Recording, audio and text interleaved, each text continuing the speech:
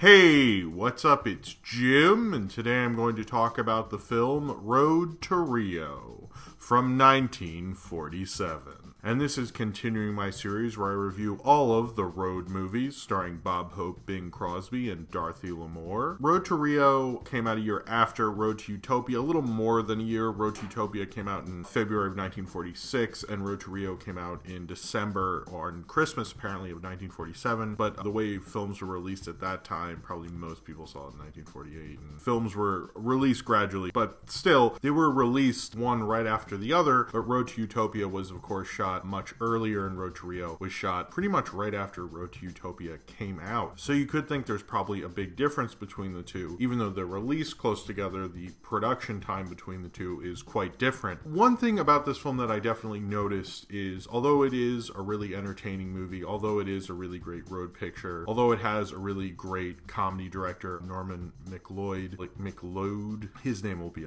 below, of course, because I can't say anything. It's still a very fun, enjoyable Hollywood comedy. It still has great charisma from Bob Hope and Bing Crosby. It's still very funny. I laughed really hard. Some jokes laughed harder than the road movies I like a lot more than this, but it does feel like the pendulum shifted where they get wilder and crazier and kind of more off the cuff, and you never know exactly what's going to happen, and surrealer and weirder with Road to Morocco, and then lesser Road to Utopia. And by the time you get to Road to Rio, it feels just like a big Hollywood comedy, although it still has some like ridiculous gags in it that are absolutely hilarious. It still has nonsensical, surreal ideas going on in it. It's just not as off the wall and crazy great as like something like Road to Morocco. And you're seeing like the pendulum shift the other way, basically. That's definitely noted when I watch Road to Rio. Certainly the budget's a lot bigger. It feels a little more conservative artistically. It still has that spirit in it, and I guess in a way you couldn't make a road movie without having that spirit. That wouldn't have sold as well, but it does feel like a little more controlled, and like they know how to make a road picture. As much as they start to understand the basics that the series needs to have, they always put a different, weirder slant on it, whether they had a weird narrator, studio head person, or Road to Morocco's cheapness and kind of off the cuffness. But Road to Rio almost feels like they exactly know what they're doing to a point. It doesn't feel as fun and crazy anymore, but it's kind of similar to how I felt when I saw Road to Utopia, where it's like, this is still a really funny movie. I still had a really good time. I was still really entertained, but it just doesn't have that same kind of energy. And Road to Rio, that energy seems to be lessening, but the humor and the laughs are still absolutely there, and you're still going to have an amazing time while watching it. Two vaudevillians, Scat Sweeney, played by Bing Crosby, and Hot Lips Barton, played by Bob Hope. The first time he hasn't had a really embarrassing name in this series, so of course he gets a name like Hot Lips, which is both really cool and really embarrassing, so I guess it kind of worked out. And they're going from town to town, like always, getting into trouble and having to leave each town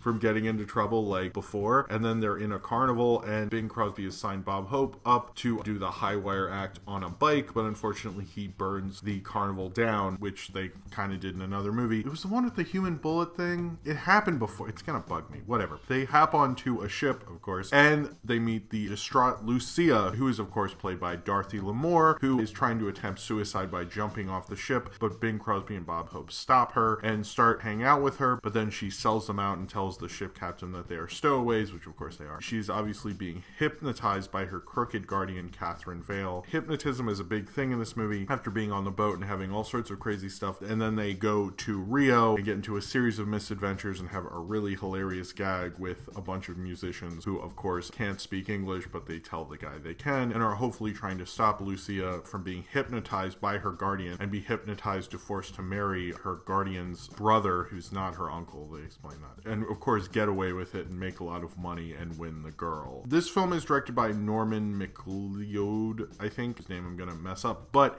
he had directed Horse Feathers and Monkey Business for the Marx Brothers, and this same year actually directed The Secret Life of Walter Mitty, which is a really great comedy. The first version of it with Danny Kaye. He's probably the most experienced comedy director to ever do a Bob Hope and Bing Crosby road movie, so you'd think this would probably be a little zanier, especially because looking at Road to Utopia or looking looking at Road to Morocco. As I'm watching these in order, it's hard not to compare them. But I still think he does a really good job, and you can tell an experienced comedy director and you have an experienced comedy team working on this, and it works very well. And I do think there's a lot of great moments, like the horses charging to save Dorothy Lamour that literally goes nowhere. Like at the end, I go, we didn't get there, but it was exciting, wasn't it? I keep reading in a lot of these reviews how surreal it is. And what's interesting about it is these are Hollywood comedies, basically. These are mainstream, everywhere Hollywood comedies, and they have surreal moments in them. And the reason like most people didn't pick up on it, because they were so much fun, they didn't care. And I think that's the thing with Road to Rio, and that's the why these movies work so well, is even what isn't the greatest entry is still very, very funny. Even reviews at the time and go, look, it's not the greatest comedy ever, but some of the laughs in it, particularly like there's a point where Lucy is about to jump off the boat and they save her, and you go, no, we don't want you to jump off, they'll blame us, but just go back to your room and shoot yourself so nobody will get hurt. And that's like really dark but really hilarious. Bob Hope especially is just very funny in this movie. Bob Hope is like almost the star to me in all these, although Bing Crosby's very good in this as well. Bob Hope and Bing Crosby actually paid for 2/3 of this movie with Paramount Pictures. The last 3 road movies were all financed by both Bing Crosby, Bob Hope, and the studio, so they would get a bigger percentage of the profits, which is actually like really smart. If you ever wondered, like Tom Cruise does that now. That's why he makes a ton of money off the Mission Impossible movies. They clearly realized that, so they decided to help finance the films. I don't know if that affected the production, and I can't find much about how that affected production. I think it was more of a financial idea. I'm sure they didn't get paid up front, but they made a ton because these films were huge blockbusters at the time. The interesting thing is Dorothy Lamour was not one of the financiers. I don't know if that's because she was making significantly less, which is probably true. Not because she's a lesser talent because of sexism and such. But also it's interesting, this is probably her weaker performance in it because of the hypnotism plot, which I don't really love the whole hypnotism thing. It's like the whole thing, even in the recent Avengers movie with Jeremy Renner's character. It's like you're sacrificing that actor's performance because this weird hypnotism thing, because nobody's like, oh, hypnotism, I can relate to that. Like, she's not herself a lot of the time. Like, you can relate to her, but it just feels like she's stifled by this whole idea. And it still gets a lot of gags through, really, but I like the chemistry between all 3 of them. Dorothy Lamour is very beautiful and everything in this, but she's just kind of played like she's the girl in the group, not that she's like kind of an equal like she usually is. And there's some complaints about particularly the ending with the hypnotism and Bob Hope, how that's a really unfortunate joke. It was kind of done in jest, but it isn't.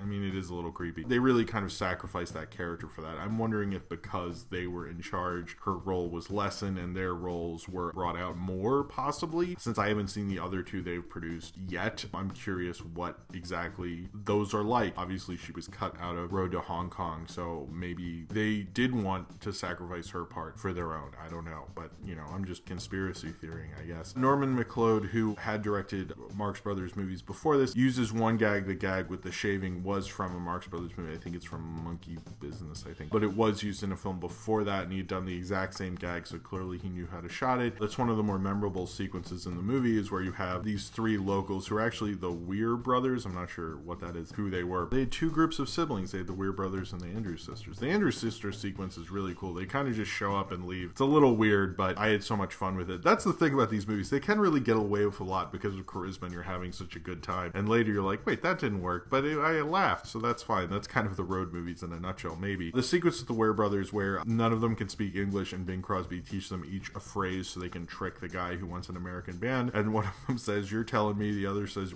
you're in the groove, Jackson, and the third one says, this is murder, just because of a mistake Bob Hope makes. And they have some really funny scenes with those guys, and it does feel a little Marx Brothers-esque, I will say. It's like very, very funny. Apparently, a lot of reviews I read, because these played a lot on TV, and anyone who's a baby boomer who wrote a review of this seems to say like they always did this gag to mess with their teachers in high school. I never heard of this before, but I think that's like a really funny gag to fuck with people. Sometimes gags, like particularly Marx Brothers gags or Marx Brothers-esque gags, it's funnier just to see the stamina of the gag. Wow, this is gonna keep going and keep going. This is absolutely hilarious. A lot of the songs in it are a little more fun in this. The Andrews Sisters song was a big hit, actually. It feels like they always had a big hit song off of all these movies. Road to Rio feels like the series is understanding what it needs to do, and that doesn't feel like something that's as earth-shattering as it once was, does, but I guess when you get with sequels for films that like change the game or do something completely different and original, they almost have to be a little more constrained. But with the idea of the galloping horses that they kept cutting to, or the idea of the Weir brothers doing that bit, there's certainly some really hilarious, really funny gags in this, or like them putting the instruments in the hotel room, or like the cigarette that you gotta light and then someone shoots it and suddenly his cigarette's lit. Just like very, very funny sequences. And I think because they had such a good director, they had such great stars with such great chemistry, it kind of works for itself. But it's kind of like the series is turning, where in Road to Zanzibar they took a script that's cliched that the studio didn't want to make because it was too cliched and too much like Stanley and Livingston, I believe, I presume.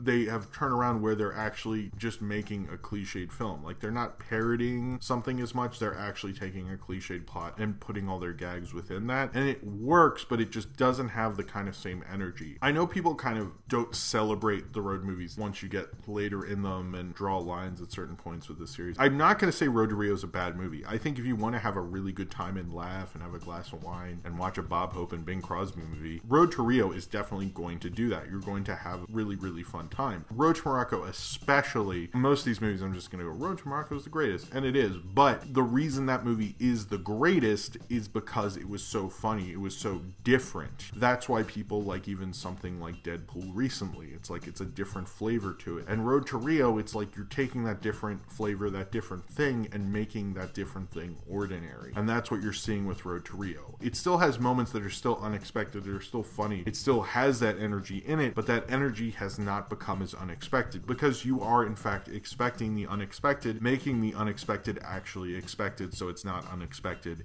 anymore. Road to Rio is a really funny comedy, but you're just basically seeing the road movies starting to become a genre, starting to have rules to them, starting to have exact certain things. But the interesting thing is the gags aren't the same things. They're at least understanding that, but the fact that it's using like a similar plot that I've seen in other ones, that it diminishes Dorothy Lamour, Road to Rio is a really good, fun comedy, and you'll laugh and you'll have a good time. It just doesn't live up to the legacy of the previous probably 3 in the franchise, but I still had a really fun time. And I think when you're watching these films, that's really what they're trying to come across. They really want to have the audience laughing and entertained. On its basic audience level, it succeeds so well, it's ridiculous, so you're honestly not going to know it, and you'll probably be quoting this film. It's maybe a little more quotable and memorable than Road to Utopia, but it's not as interesting and rule-breaking as Road to Utopia. And I guess that's a debate you can have with yourself. Do you want to see Bob Hope and Bing Crosby movie break the rules and do something different, or do you want to have a good time? And when they were making Road to Rio, clearly they chose the latter, and in some cases I'm actually glad they did. So if you have seen Road to Rio and you would like to talk about it, then comment below in the comments and subscribe